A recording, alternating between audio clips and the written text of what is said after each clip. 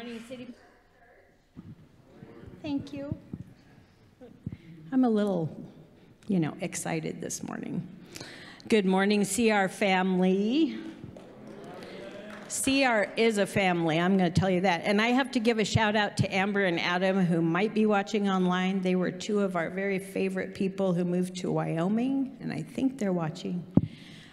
I am a grateful believer in Jesus Christ who struggles with codependency and food issues. My name is Lynn. They know how to answer that.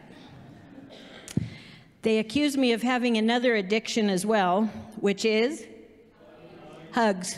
Yep, and they feed that well. This is how we introduce ourselves in CR, because our identity is not our worst struggle. Our identity is in Christ. So we make that clear every time we introduce ourselves at CR.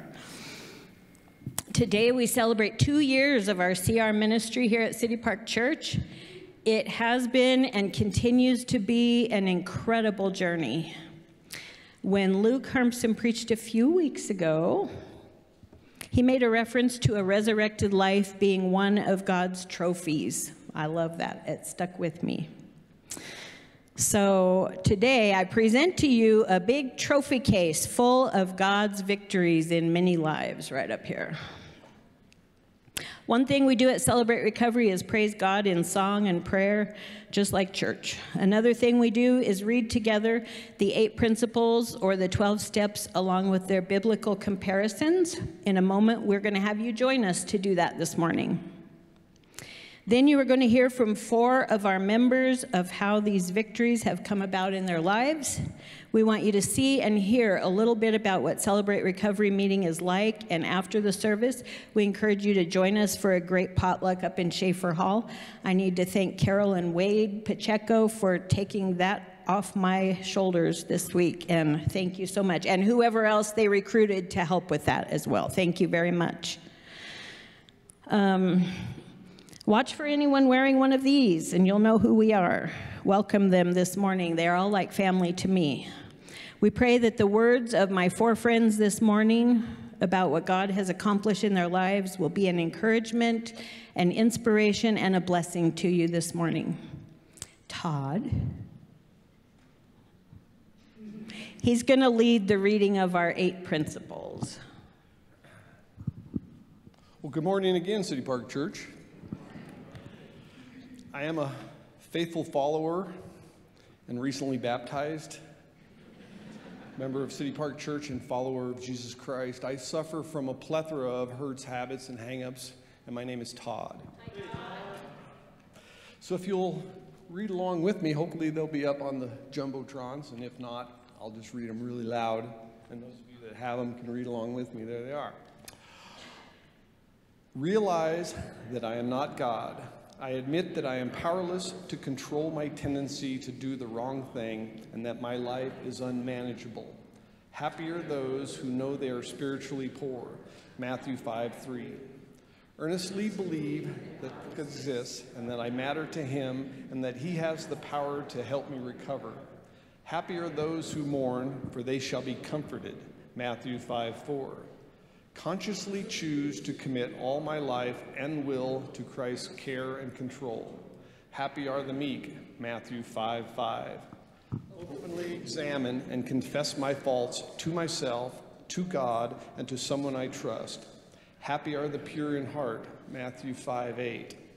Voluntarily submit to every change God wants to make in my life and humbly ask him to remove my character defects. Happy are those whose greatest desire is to do what God requires. Matthew 5:6. Evaluate all my relationships, offer forgiveness to those who have hurt me, and make amends for harm I've done to others, except when to do so would harm them or others. Happy are the merciful. Matthew 5:7. Happy are the peacemakers. Matthew 5:9. Reserve a daily time with God for self-examination, Bible reading, and prayer in order to know God and his will for my life and to gain the power to follow his will. Yield myself to God to be used to bring the good news to others, both by my example and by my words. Happy are those who are persecuted because they do what God requires. Matthew 5:10. Thank you.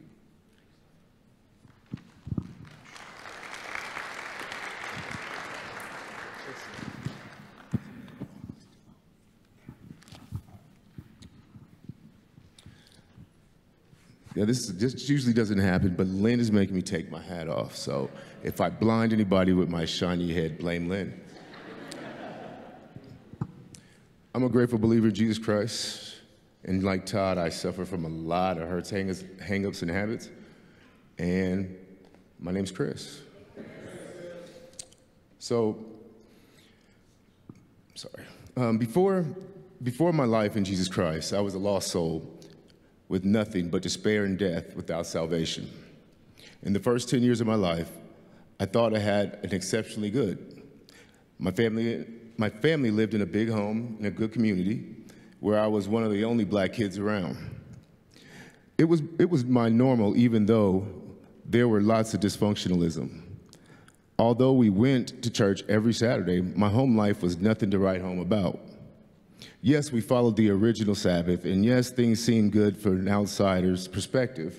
However, it was ripe with arguing, abuse, and loss of love throughout our home. I was always disciplined rather harshly, never knowing how my father would react to getting into any type of trouble. When spending the night at another church member's home, there was always a note to discipline me as they wished if I were to get in trouble. Although I was a good student, respectful, and even timid, the harshness of punishments went well past the usual disciplinary actions. When I was 10 years old, I clogged up the toilet and my father made me take it out with my bare hands. However, that was not the worst punishment of them all. When I was 7, I got in a fight at summer camp. My father beat me so badly, I laid on the floor, naked and severely bruised. I remember my mom yelling at my dad, saying, "He's just a kid," and hearing her slapping him. My mother told me to never mention this, or Dad would go to jail. So I did not. She covered up my bruises with long sleeve shirts and pants, even though it was the middle of summer. I did not understand then, but I did everything to do what my mother asked me to do. As I got older and my parents divorced when I was 10, my sister and my mother and I moved. However, what we moved to was nothing like I had ever known before. There were drugs and gangs everywhere, and honestly, I was afraid. Although I had my older sister, she soon ran off and disappeared, finally turning up in Colorado a year later.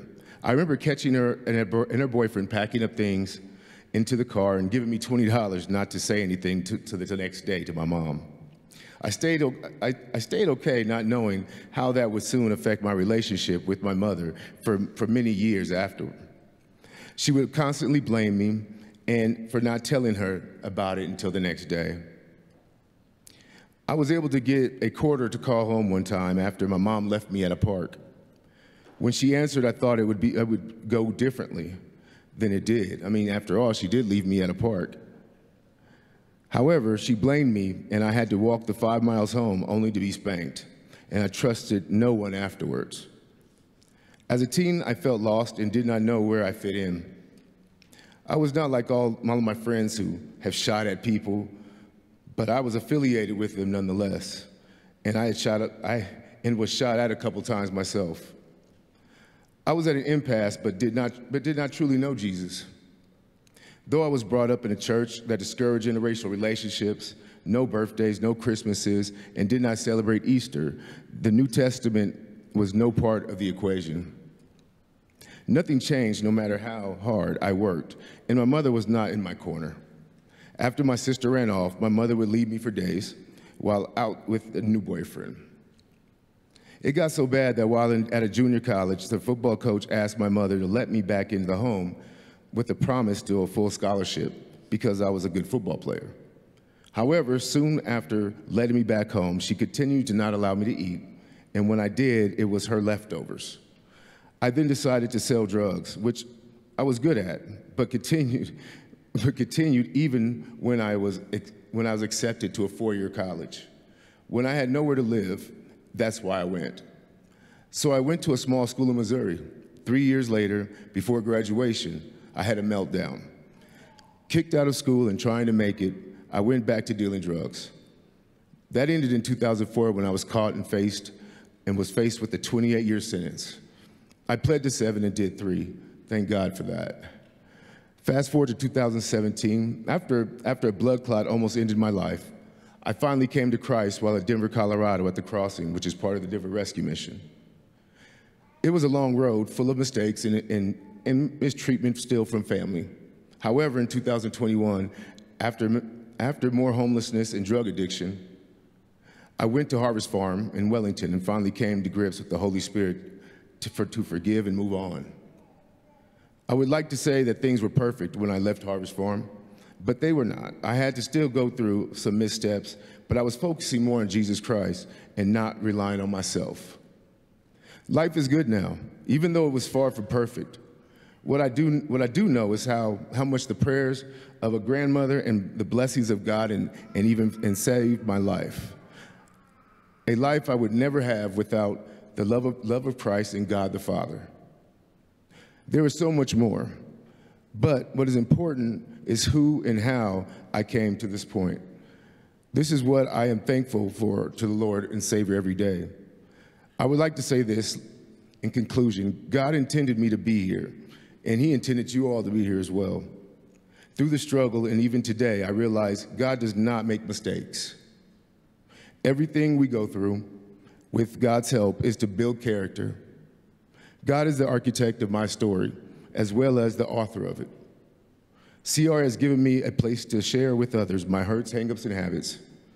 It has been a platform for not only change, but change in thinking of Christ Jesus.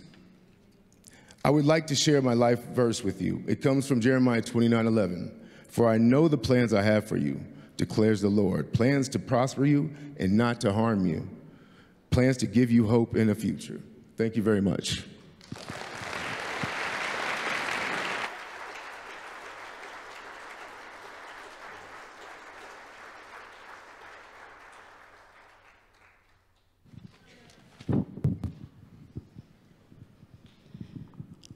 These are here for me. I'm prepared this time. I am a grateful believer in Jesus Christ who struggles with mental health, anger, fear, and codependency. My name is Stephanie. I was born in Georgia and raised in a Christian household with 3 sisters and my mom and dad. I grew up in Texas and Colorado, and it was known in our home that Jesus was Lord, and we believed. We went to church on Sundays, midweek service, church activities, youth group, the works. At family reunions, we prayed and encouraged each other regularly. I don't recall many deep conversations regarding faith growing up, but I never doubted and have always believed. My parents worked hard, and we were latchkey kids. Dad was a trucker, then a plumber, and Mom drove school buses and worked in the schools. We went to school during the day. Downtime was spent outdoors or at friends' houses. Our curfew was the streetlights. We drank from garden hoses, and we survived lack of supervision. My mom and sisters and I started spending summers on Papa's Ranch in Tennessee in my teenage years, where we would help with horses, bassets, and farm chores, and learn how to love and appreciate life and nature.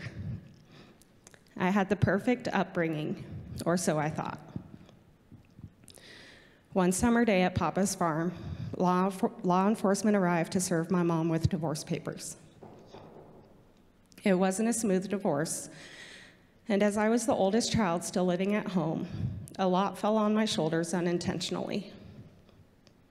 My dad moved out, and we only saw him every other weekend for the next couple of years. He would eventually move away to Arizona, and our relationship was drastically reduced. My perfect life was gone, my sense of security was shaken, and I began to doubt a lot of things I had never questioned. For the first time, I felt abandoned. When I was 18, during my senior year of high school, I became pregnant. I was unwed and terrified of what that meant for my future, complicated more by my parents' divorce feeling so fresh. On April 24th, 2002, I gave birth to my first daughter. 2 weeks after she was born, I was admitted back in the hospital for 8 days with 3 infections and a blood clot. During those 8 days, her father would lose his job and disappear for 3 more days. Once again, I found myself feeling abandoned by a man I relied on. After I was released from the hospital, my ex and I split up due to differences in life perspectives. That was the first time in my life I would face the challenges of being a single mom. I moved in with my mom, who tried to help me navigate motherhood. I know now I was stubborn and thought I knew better.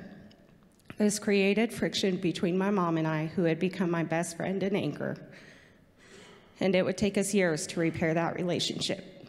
I moved to California to marry my first husband, who was in the Navy and had been a friend for a couple of years. A few months later, my daughter moved in with us, and we started our life building a family. We had 3 children, a boy, then another girl born in California, then another boy born in Arkansas. Our final move as a family to Maryland in 2011 would be where tragedy would strike. December 20th of 2016, 5 days for Christmas, for which I was not yet prepared, I received devastating news. I received a call from a law enforcement officer telling me my oldest daughter was safe. Confused, I received a follow-up call from CPS, letting me know my daughter had revealed abuse, and an investigation was started. The next few days were a blur, as it was confirmed that my husband of over 14 years was arrested and found guilty of sexual abuse of a minor, my child. He was arrested, and we were safe. I was numb, broken, betrayed, confused, but mostly I was angry at God to avoid being angry at myself for failing. Over the next month, I leaned heavily on our church, my friends, and my mom especially, to pack up and clear out our 3,000 square foot home into a 7 by 7 foot storage unit to move back to Colorado.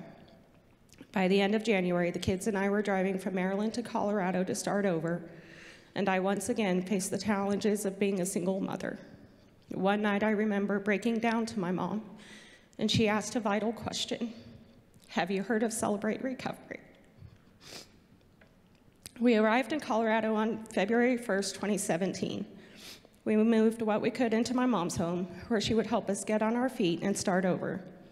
We got the kids in school, started attending church, and I was able to get a job driving buses for PSD, all within the first week. That was God at work. Mother's Day that year was hard, as I didn't feel worthy of the title. The darkness that was taking me over prompted me to attend my first CR meeting, and I loved it.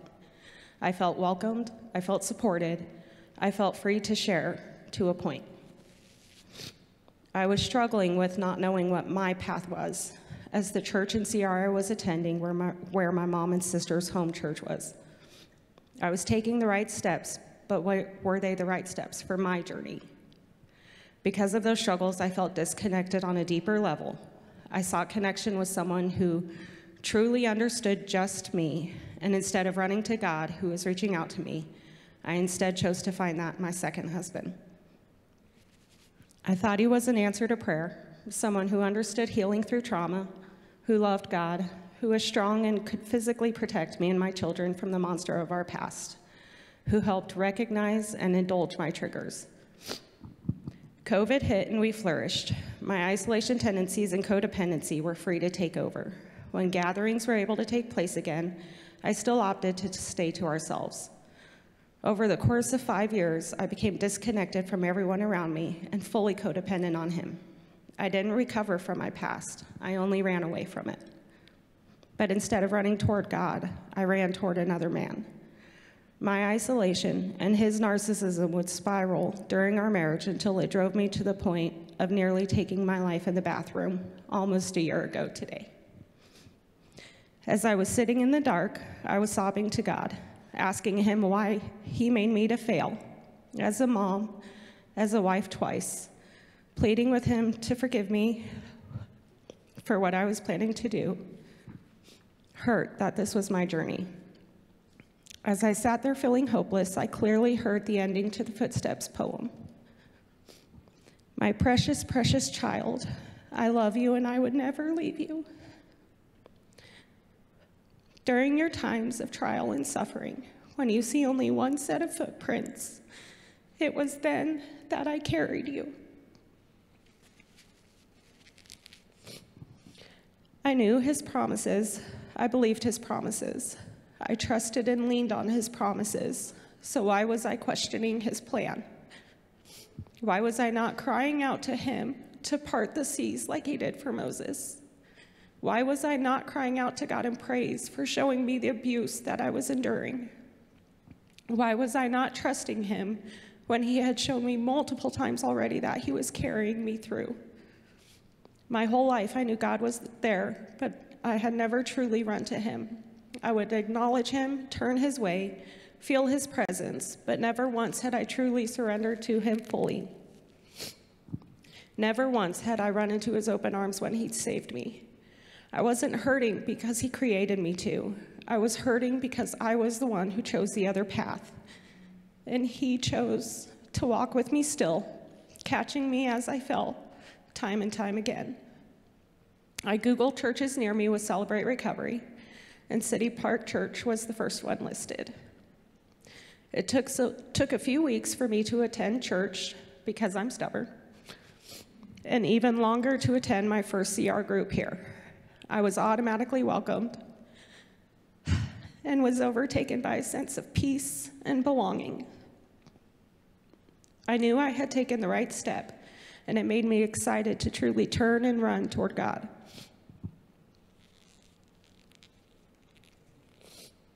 I still have so much work to do on myself, and most days I feel like I find more issues within me than resolutions.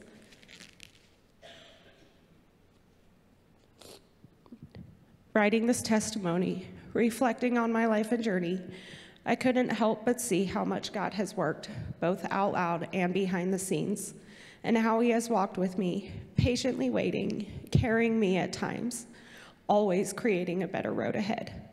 He made a way each time I thought our world was over. That night in the bathroom, God renewed my perception. During the last year at CR, he's changed my name from chaos to peace, from weak to strong, from broken to healing, from devastation to joy. Through CR, I am learning that the things I struggle with, ADHD, OCD, anxiety, depression, codependency, fear, anger, they do not define who I am. They were not part of God's creation. Those are things that come from the enemy trying to sway me back. God chose me to be his daughter. And for his daughter, he has already won my battles. He's just waiting for me to catch up. It's not easy. I still struggle and fall daily because of my choices. My children now struggle with different degrees of anxiety, depression, PTSD, ADHD, and other mental health issues. However, throughout my journey in healing, God has forged me to be able to understand their struggles, to help them see how God is working through them, and it has brought us closer than I ever dared to dream I could be with my kids. I have found myself a church that I feel is my church home. I have the pleasure to work as a social worker, where my struggles also help me to understand and help others. For the first time, I feel like I am truly walking God's path for me, not the one I'm creating. It's hard for me to share my journey. I feel ashamed of my failures. But even then, God is working. Many times when I share even just part of my story, I'm told my strength inspires others. I smile, send God a quick thank you, then get to share where that strength comes from. Through City Park Church and CR, I now see that sharing my story isn't simply sharing my failures and mess. It's sharing God's message of love, faithfulness, and healing from life's hurts, hang-ups, and habits. CR has helped me to peel back the layers of myself to find the creation God made me to be, one who is loved and welcomed and accepted. My story doesn't have a life-changing God moment. What it does have is a life filled with moments changed by God. Thank you.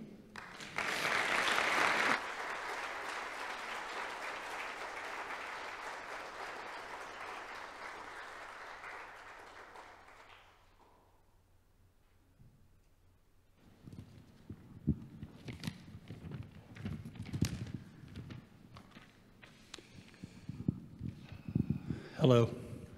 I am a grateful believer in Jesus Christ who struggles with a lifetime of marijuana use and alcohol. My name is Bill. Hello, everyone. So when I was asked to give my testimony, I was scared, I was embarrassed, and I was ashamed. But then after a time of reflection, I realized what an opportunity to show how God works and how much he loves and consistently pursues each one of us. I was adopted as an infant to a father and mother that never spoke of God, never went to church. However, I went a few times with my grandmother, mostly on Christmas and Easter. My home life was mostly chaotic. My mother ran a daycare out of our home, so there was always a lot of young children running around, which never left much time for us as a family. My father worked long hours at the Union Pacific Railroad. I never felt much connection to either one of my parents. I spent most of my time taking care of myself, which led myself to a lot of life-changing choices. At the age of 12, I started to experience with marijuana and alcohol and hanging out with bad influences. Of course, it didn't take long before I became a bad influence. At the age of 17, I got a girl pregnant, which led to her and I dropping out of high school our sophomore year. We got married at the age of 17 and tried to create a family and a life together. I got a job, worked hard, and got us an apartment, and our place became the party place. So, of course, it didn't work out. We got divorced after 3.5 years. My relationship with my daughter from this marriage has always been a struggle due to not doing my part as a father. I'm thankful to be part of her life today. 4 years later, I met a new lady. We dated for a year and got married. Then a year later, I had a second daughter. I felt I had another opportunity to get it right this time. The marijuana use and the party lifestyle still continued for many years, but it was hidden from most people, except for the guys, my party buddies that I was doing it with. Fast forward to 2008. I went to a men's retreat in Estes Park, and after being there for 2 days, a seed was planted. For the first time, I felt convicted for the way I was living my life. But I wasn't ready to surrender. I went back to my old ways soon after. Then 10 years later, on my birthday, I was having some health issues. I went to the urologist, and I found out that I had bladder cancer. I was absolutely devastated, and I knew in this moment it was time to get right with God, but it was mostly out of desperation.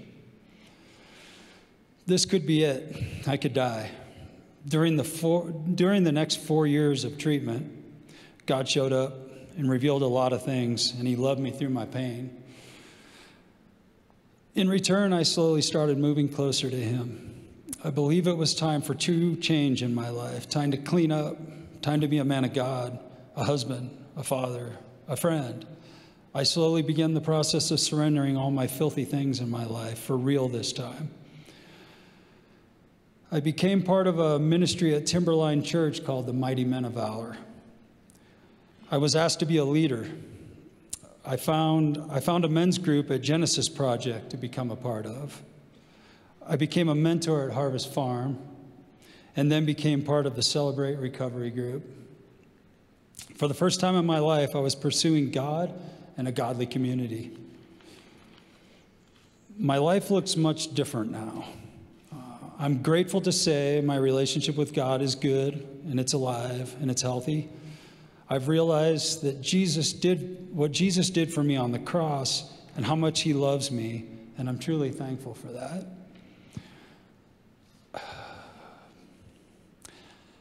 I'm still married after 30 years.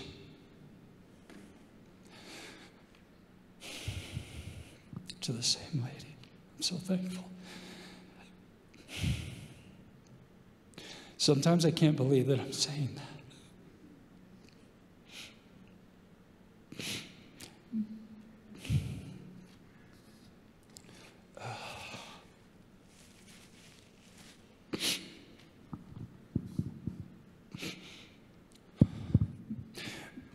My wife's been the only one that has stayed in my life.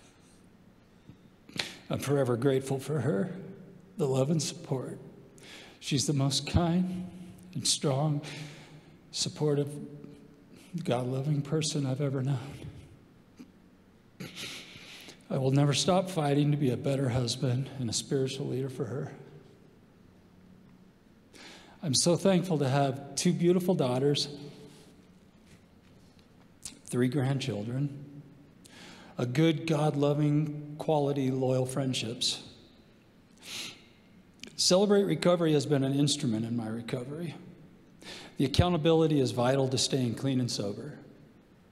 I will always be part of this ministry. If I ever move closer to my grandchildren, I will seek one out or start one up. I think about Philippians 4:13, a very famous verse that I love. I can do all things through Christ who gives me strength daily. Also the lyrics to the song that we heard today, which was Waymaker, Miracle Worker, Promise Keeper, Light in the Darkness, my God, that is who you are. Amen to that. I thank you so much for letting me share my testimony with you all.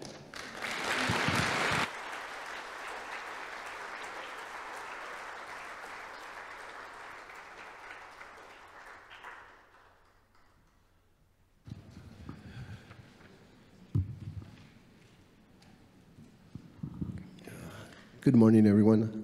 I am Alfredo Luna.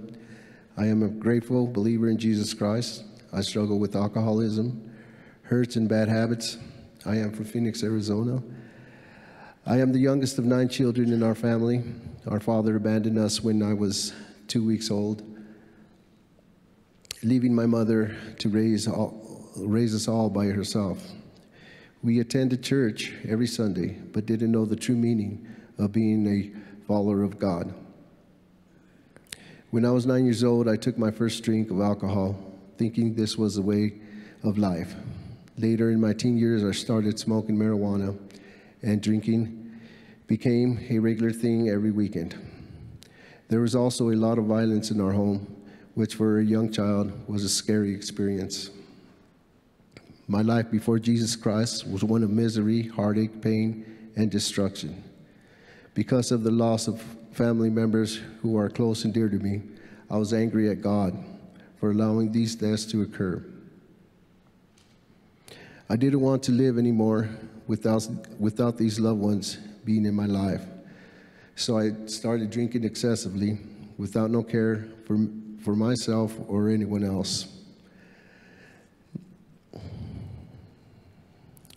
I was stealing to feed my addiction, drinking at work, deceiving everyone around me. But little did I know I was only deceiving myself. The turning point in my life was being found in an alley by my niece. I had swallowed a large amount of pills while intoxicated on vodka.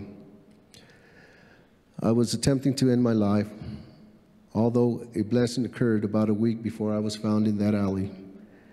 I had put an application for residency, talked to an intake worker at the Lighthouse Sober Living Facility. Her name was Amber. She told me great things about the Lighthouse and its ministry. Right after a few days of being in a mental institution because of my suicide attempt, I was accepted in the Lighthouse. This truly was no coincidence. Jesus was showing me how much he loves me and cares for me. At the Lighthouse, I gave my life to Christ because I realized that I couldn't go on living my life without him. And I couldn't save myself on my own. In the past, I tried and never succeeded. I started attending AA meetings, but wasn't comfortable with calling myself an alcoholic every day. It just didn't seem right. Not bashing AA, it works for some, but it wasn't for me.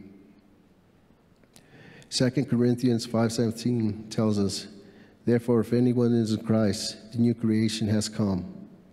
The old has gone, the new is here." NIV translation. I started attending Celebrate Recover. I was welcomed with open arms and compassionate hearts. It It has been a major impact in my life. I've made wonderful friends, and more importantly, I now have a wonderful family in Christ here at Celebrate Recovery. It has strengthened my foundation in Christ in my recovery.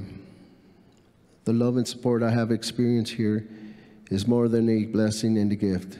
I'm so grateful to my Heavenly Father for this ministry and for City Park Church for letting us gather here. I will have 1 year of sobriety June 26th of this year. But more importantly, thank you. Thank you. But more importantly, a meaningful and loving relationship with Jesus Christ. I have a great future walking hand in hand with Jesus. I have learned to love him, myself, and my life, to love and appreciate and be grateful for my loved ones who are still here with me. With the grace of God, I pray to fulfill the plan and purpose he created me for. Now I am in leadership training at Celebrate Recovery.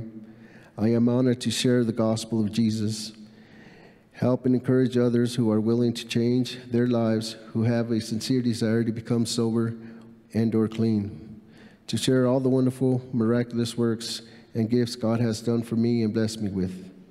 To God be all the glory. Thank you for letting me share with you all. God bless you.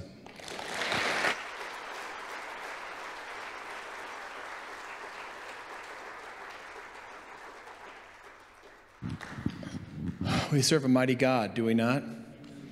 We serve a God who is loving and kind, compassionate. He seeks us out. He sees our brokenness. He sees our hurt. He sees all the things that all of us are going through. And praise God that he is the kind of God who doesn't run away from those things, but he runs toward those things. Thank you for sharing your stories, and thank you everybody else for being here this morning to support. I'm super grateful for Lynn. I'm super grateful for all that she's done and how she's led this ministry. She sat down in my office, I guess 2 years ago, or a little before 2 years ago, when everything was like really, really hard at this church at that time. And she basically said, "Can I start a Celebrate Recovery?" And honestly, my answer was, whatever. I'm just like, I got enough to worry about right now. And I'm so grateful that I didn't say no, or let's wait, or not now, or anything like that. And I'm so grateful for you and for your ministry here at City Park Church. So can we stand and prepare to worship and sing to and celebrate and give honor and praise to the God that transforms and heals and rescues? Let's sing.